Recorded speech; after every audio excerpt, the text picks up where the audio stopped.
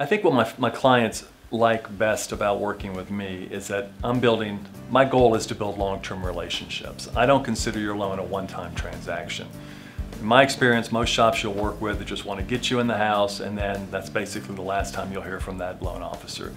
I build long-term relationships. I will watch the market for you. I will watch interest rates. Rates may change, your situation may change, but having a trusted advisor to bounce ideas off of, someone who's done over 1,400 transactions and really can tell you how a new mortgage might fit into your overall financial situation, is a real asset and something that separates me from other people you may be considering.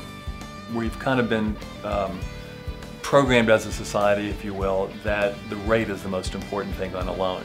And I'm here to tell you, with my experience of having done over 1,400 loans in my career, the interest rate's a big part of it, of course, but it's also about the solution.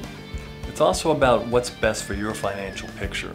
I feel like I'm kind of unique in the business in that I consider your mortgage more of an asset than a liability. I mean, you have somebody watching your assets, your 401k and your IRA and all of your investments. You really should have somebody that treats that mortgage just like it's an asset. And what I mean by that is the loan program you might choose, whether it's a fixed rate program or an adjustable rate, your down payment, and whether you pay your own closing cost or not. I'm a big proponent of a no closing cost option, where you actually take a little bit of a higher interest rate and have the lender pay those fees for you. And depending on what your situation is, the no closing cost option may be the best choice for you. So I guess overall I enjoy really understanding the full picture, the financial solution that's going to be the best fit for you, and that's not just about the interest rate at the end of the day.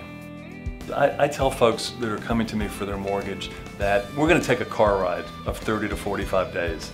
And for the first couple of days, you're going to do all the driving because you have all the heavy lifting. You have to fill out your loan application, you've got to sign your documents, you've got to provide me all the supporting documentation for your loan. But then after that time, you have about a 25-day period where there's really not much going on for you to do. I'm going to be doing this stuff with my team in the background, and it's going to be invisible to you so that you can go to closing knowing that you don't have much more, that period between the start and the closing. There's not a lot for you to do. But the most important thing is to work with somebody experienced as myself who knows the process really well, so that you can get all that heavy lifting done up front and you can get on to the move itself, as opposed to worrying about one more piece of paper, one more document. Now, I won't say that there aren't things that come up during the course of the transaction, but it's my job to set the proper expectations so that you know that your loan's going to be taken care of and close on time. I'd really appreciate the opportunity to earn your business.